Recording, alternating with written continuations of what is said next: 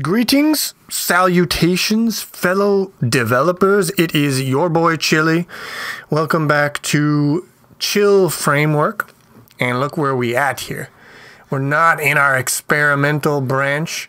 We are here at Master because today I'm actually going to do something I haven't done in a long time. A video that is part of the official timeline of the Chill Framework series. Yes. We are finally adding something that is not experimental. What is it? So as you know, I've been doing a lot of, developing R&D on the graphics subsystem, the back end. And what I found is on all the testing, I've been having to recompile the program every time to change some values here, change some values there. It's very annoying. I want a CLI, a command line interface that I can use for benchmarking and for testing. I can't live without it any longer. Now, in my day job, which I also do C++ programming in, I created a very nice system that is built on a popular open source library. And I want to do that here too because it's very nice and we can have some fun with funky C++. We're going to get deep into that C++-y. Yes. So in this video, there's going to be a few videos on this topic. In this video, we're going to look at the concept of a CLI. We're going to set up vcpkg so we can pull in that third-party library in a very sexy manner, because in the future, I want all my third-party dependencies as much as possible to be pulled in with the package manager, vcpkg. And after we've pulled that in, we're going to explore a little bit of the basic functionality of this library that we are going to be building on top of. So I don't want to insult your intelligence. I'm sure you guys are probably familiar with a CLI, but let's just, for completeness sake, let's just take a look here. So in this directory here, I got a file somewhere probably called test.txt. And if I do something like notepad test.txt, it's going to open up Notepad. It's going to open up that file in Notepad because I gave it, an argument on the command line. Just a direct argument. Now let's look at a different program. Let's look at the venerable presentmon.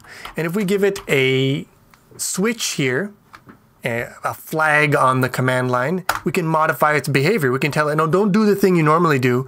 How about you spit out a list of all the available options? And here they are. And so we can see there's a bunch of different options that we could do. And some of them are switches. You just put them on there and they modify the behavior. It's like a Boolean. And some of them are options with a parameter that is associated with the option. So like if I do delay, it needs another thing, which is the number of seconds to delay for, which is going to be a number. Those are the different things you can do on the command line. I'm sure we're all familiar with this concept.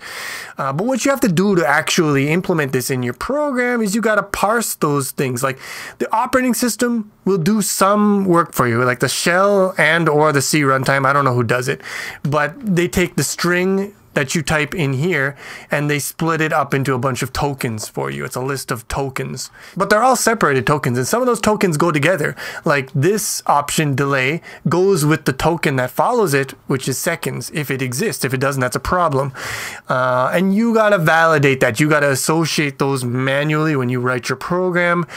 You got to validate the options that the user supplies. Do they actually exist? Is it a typo? Is it a hallucination? I don't know. If they specify delay and the parameter they type is pubes, you probably got to, give them a little slap on the wrist for that. That's not cool, dude. If they put like -1 seconds, that don't make no sense.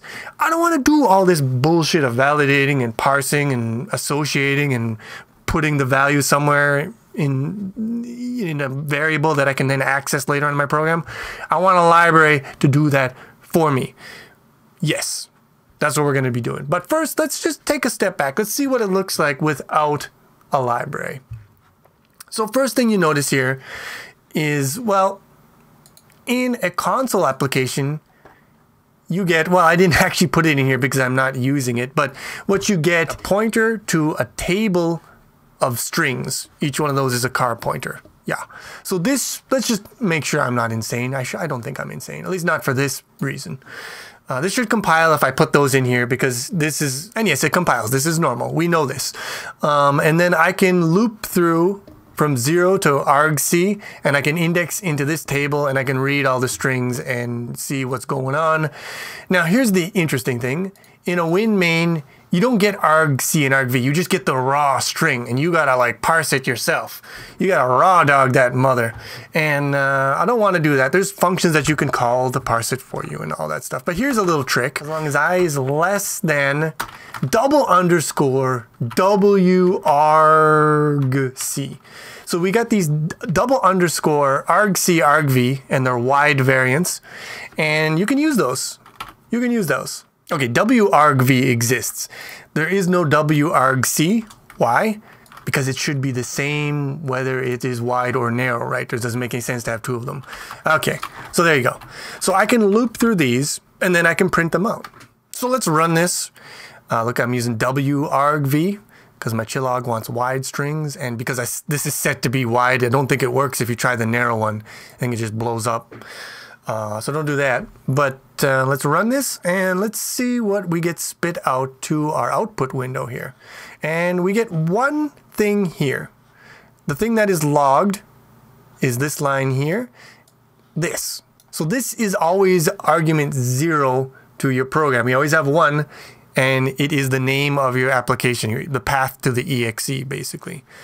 Okay, so what happens if we now give it some actual arguments? How do we do that? Well, there's a couple of ways you could do it. There's the annoying way of going into like the properties and going into debugging, and then you can type in your command line arguments in here, and every time you want to edit them, you got to edit them in this dumb text box, and it's annoying. But I have a much sexier way. There's an extension called, well, let me show you what it is. It's called Smart Command Line Arguments for VS 2022, and it's very nice because it lets you put a bunch of arguments that you typically use in this list here, and then enable them and disable them at your leisure, at your pleasure. And so I make great use of this in my work and in my play. Now, if we run it with these 4 things all slammed together on the command line, you see I give them different flavors. I give like a direct argument to the program. I give a switch. I give an option with an option argument. Let's just make it like a number, like 69. There you go. A numerical option number. And then I give another option with a quoted argument to it. And if we run it like this, we see how these things actually come out to our program. So we see again what we had before, the path to the executable, and then we have our direct argument as one token that we got out, and then we have the flag, and then we have the option followed by its argument. They're separated. They don't get lumped together. You got to figure that out positionally. And here's the second option, and it does lump all these together because we put it in quotes, but it removes the quotes at some point. Either the shell or the runtime removes those quotes for you. And there you go. That is what it looks like. That's what it looks like when you raw dog it. Now, like I already mentioned, that's not what we're going to do here. We are going to use the library CLI11. Now, to consume this, like I said, we're going to use vcpkg. So we got to set up vcpkg because we haven't done that yet, although I certainly intended to do it from the beginning. So how do we do that? Well, there's a couple of ways. First, you need vcpkg on your system. There's 2 ways of doing that. You can install the independent install by following these directions, and you will have a version that is independently installed. But it also now comes together with Visual Studio. It is bundled in here. It is included, I think even by default, but when I installed it, Visual Studio 2022, it was not yet in there. So that is why on my system, I do not have the included one. I have a separate standalone installation. But you can do it either way. Either one works. Now, there are 2 ways of having vcpkg on your system. There are 2 ways of using vcpkg. You can install your packages in vcpkg and have them globally available to every project on the system. You can only do that way, by the way, if you have the standalone installation. If you have the installation bundled with vcpkg, you can only use the other method, which is a manifest, which is what we're going to do. It is a file that you put in your project, in your solution, and it says this solution needs these dependencies, so when you build it, pull these in automatically and link all the shit up. That's what we're going to do. All right, so let's say you got vcpkg installed. It's all good. Now what do you got to do? Well, you got to enable it for your project. If we're doing manifests, we got to say, okay, this project needs to use manifest. And we'll just start by doing it in window app, but eventually it's maybe the core that is the one that really matters here. So first is to say use a manifest. Second is to actually add a GD manifest. Let me think here. I want to add a new item to the solution. I don't know if that's just going to work. New solution folder. Let's just call it like common. Let's add a new item. And we're going to call it vcpkg.json. Now, hopefully this put it in the solution root. And if you put it in here, I believe it will apply to all projects. Although, as you know, this project here is not using manifest yet. Only this one is. But if we enable it for this one, then it will use the manifest that is in the root. Okay, so manifest, it's a file, it's a JSON file. What is the format? I mean, it's JSON, obviously, but like, what are the fields? So these are the fields. The main thing is the dependency list here, and we want CLI11. This stuff is talking about your own project. I don't even know if this is necessary, but I'm going to put it in anyways. And this one is necessary if you don't have a standalone install. If your install is the one that's included with Visual Studio, it gets very angry if you don't put this in here. What is this big thing? This is actually a commit hash in the Microsoft vcpkg GitHub. So I mean, if I search for this, it will actually find the commit. This is the commit that it is referencing. It is saying we want to use the state of vcpkg at this commit. And that determines, you know, what packages are available and all sorts of bullshit. I don't know. I don't really know. I just know if it's not in here, it gets very angry at you. So let's just put it in there. So now we have this in here. We set this project up to say, hey, use a manifest, use heathen. And now if we build it, it's going to do stuff. It's going to say, hey, you said you need some stuff from vcpkg. I'm going to pull that in for you. I'm going to build it for you. I'm going to link it to your project. So now it's done. What does that mean? What do we get? Well, it's magic. It's like magic. It is magic. Include CLI. Hey, what happened to my magic? Okay, it's quasi-magic. I had to close Visual Studio and open it again. But now, when I type # include CLI, put a little slash there, I've got access to the thing that was pulled in somewhere, wherever it is. We'll look at that later. So let's include CLI.hpp. It seems like a little, no, it's happy. It's chilling. It's just straight chilling here. So this is what we got to do. We got to create an app object. Then we can add an option. We bind that option to a variable where it'll be parsed into, and then we call CLI parse to actually parse the command line. We pass it our argc and our argv and the app that we configured. Okay, seems simple enough.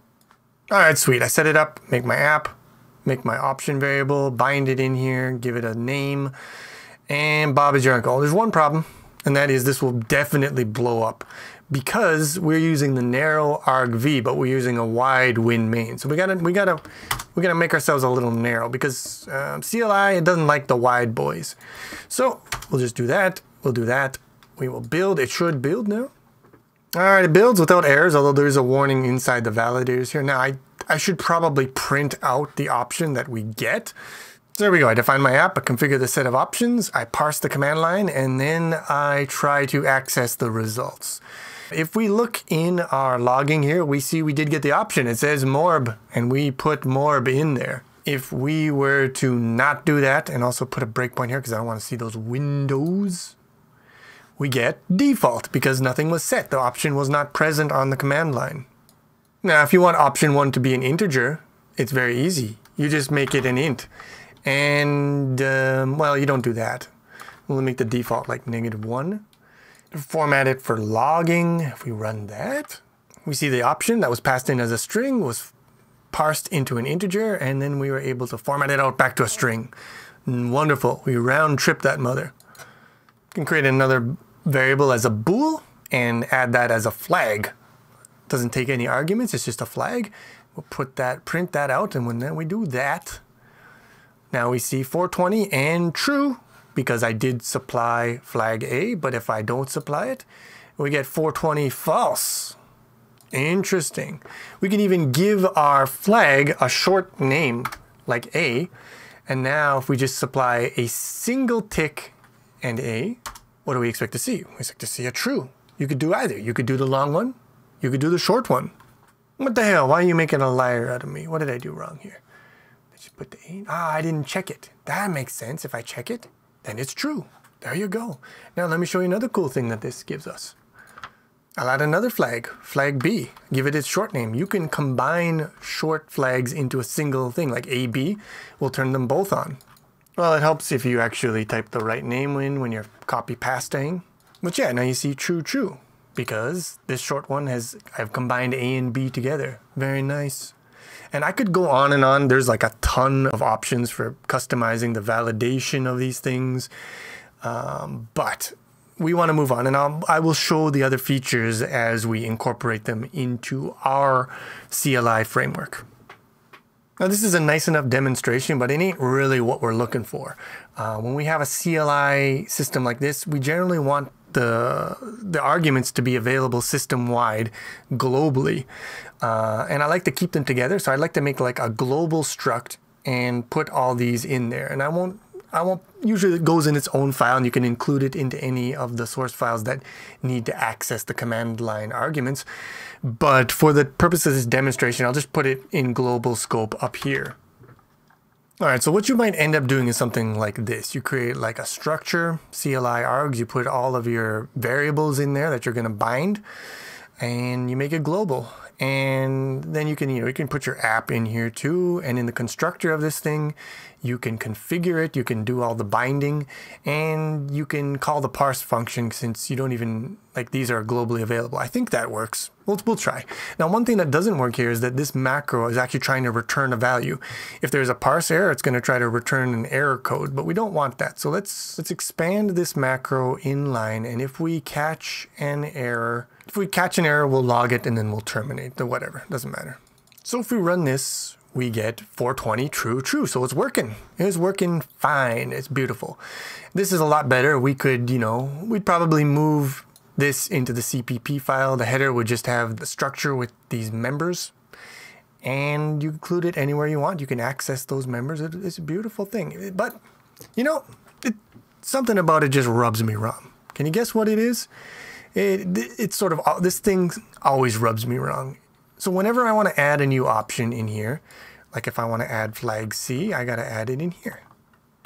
But I also have to remember to add it in here. Flag C, and don't, when you copy paste, don't forget to change all the C's, the B's to C's.